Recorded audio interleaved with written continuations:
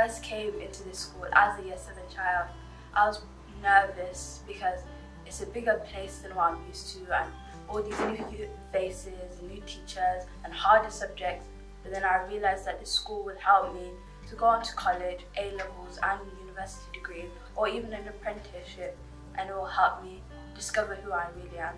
Before I arrived at Ark Boulton Academy, my form teacher called my parents and told us how we were going to come into school.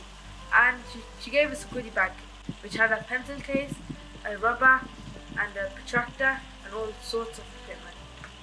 When we arrived at school, we got a tour all around the school.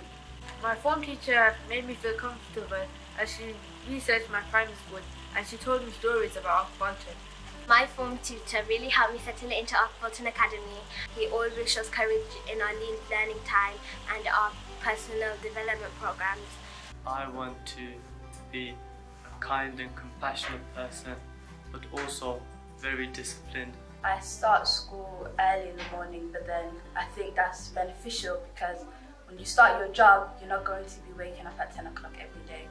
So it gets me into the practice of waking up early and making sure I'm refreshed in the morning.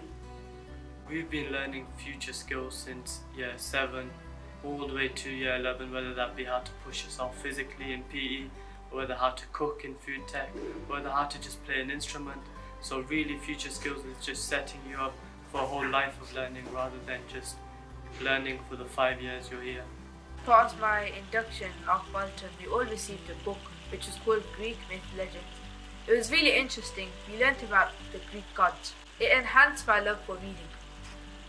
Everybody needs to be virtuous, and Ark Boulton has recognised that and realised that, and so every morning and every afternoon we do virtues, truly embedding and emphasising how to show these different kinds of virtues and how to display them, because if you show a virtue and someone else recognises it and sees it, other people will start to spread it.